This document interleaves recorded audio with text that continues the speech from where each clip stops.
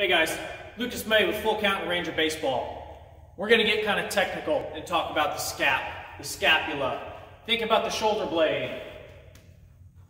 The scap plays a huge role in players that can drive the baseball, players that can whip the barrel.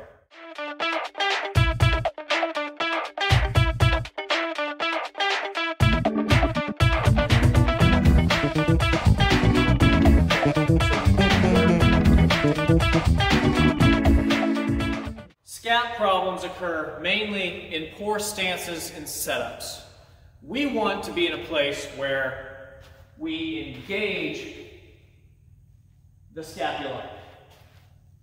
Players that have stances with pinched elbows, hunched shoulders, usually have swings that are very pushy to the ball. We're going to push the hands to the ball. We're going to roll the barrel over. Lots of ground balls, never really driving the baseball.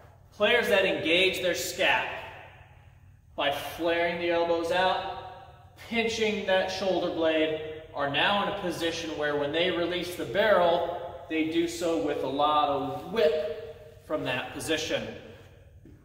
It's very important when we engage the scap to not only get there in our stance and setup, but to maintain it into load and stride.